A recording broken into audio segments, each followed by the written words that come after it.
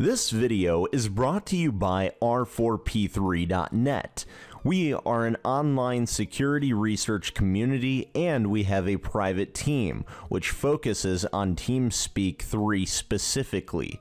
This video series is going to discuss with you and also teach you how to make a TeamSpeak 3 plugin from start to finish. You are going to need to start off with Microsoft Visual Studio. Microsoft offers a community-free edition. So, I will be linking to this URL in the description below. Go ahead and click on it, open up this page, and click on Download Community Free. Once this page opens, you will notice that this pulls open. We're just going to go ahead and save. So, now what we want to do is we want to go ahead and just launch this. So I'm going to run this here. Now I will click this and you have to run this. So there we go. Literally step one in the process of making a TeamSpeak 3 plugin is to get the Community 2015 Visual Studio. This is going to allow you to start free. If you are a business looking to do software development, obviously you may be more interested in the enterprise version. Now I will go with custom just because I like to really control everything. So I'm going to get C++. I don't need F#. Python tools, no. Really that's just about it, to be honest. I mean, you can get the common tools if you want to. You don't really need to, but you definitely do want to get Visual C++. And you can also come in here and add things on at any time, but for the time being, all that I really need is Visual C++ and what comes with that. So that's all that I need. I don't really need anything else. So I'm going with just Visual C++, and I will click next. Now I will be installing.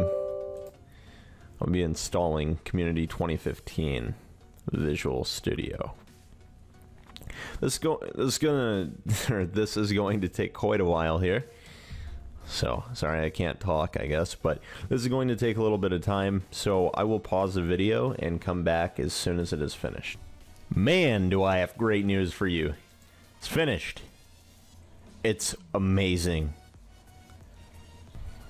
Alright, now it's asking me to sign in. Eventually you will need to sign in. I'm not going to sign in right now, so I'll do it later.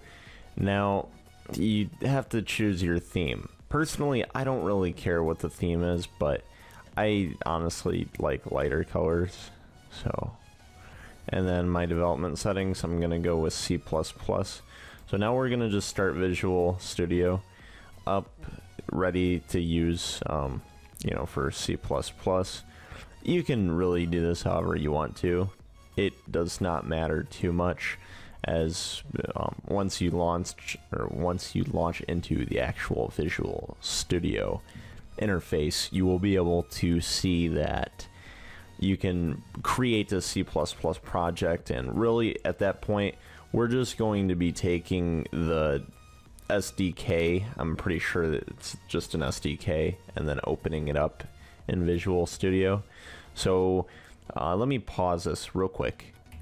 Now you are going to go to the downloads page and select SDK. Scroll down to the very bottom, and for the client customization plugin SDK version 3.0.18.1, it really does not matter what version this shows here. Just go ahead and click download. This is going to open. We are going to save that. Now we can open this. We're going to extract. I guess we'll just go ahead and extract it to. We'll extract it to the plugins SDK folder. Now inside of here, you're going to find src. Okay, and inside of here you will find this project file. Let's go ahead and open up this, and you will pretty much just be opening that project up like this, right?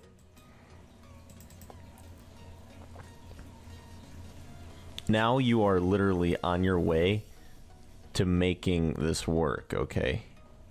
So blah blah blah, that does not matter too much. It's telling you something stupid. Now what you want to do though is go into the source files. Here's your plugin C. This is literally your plugin. This is just a demo plugin here, and as you scroll through, you're gonna find things like it's gonna, you know, tell you what name the plugin is. It's gonna give it the plugin a title and everything. Here it's gonna use t.png, which is a logo, or not a logo, that's an icon. You can go in here, change icons. There's different hotkeys. Yeah, there's a lot that you can go in here and do. So I mean, if you wanted to, you could like type test here, and once I go on and I make more different parts to this series on making a TeamSpeak 3 plugin, you are going to learn a lot more than just this. This is just to get you started and to get you set up with where you're beginning. Okay, so this is just part 1, beginning, and I am going to make part 2 of this series, and then I will continue on and keep going with it. If you like it, hopefully you do. I'm sure you will, because there's not much much in terms of options for documentation or tutorials, anybody really teaching you how to make TeamSpeak 3 plugins. So I will be that person, okay? I aim to do that. And if you have any questions, please feel free to jump on our forum. That is r4p3.net. We all look forward to seeing you there. Thanks. Have a great day.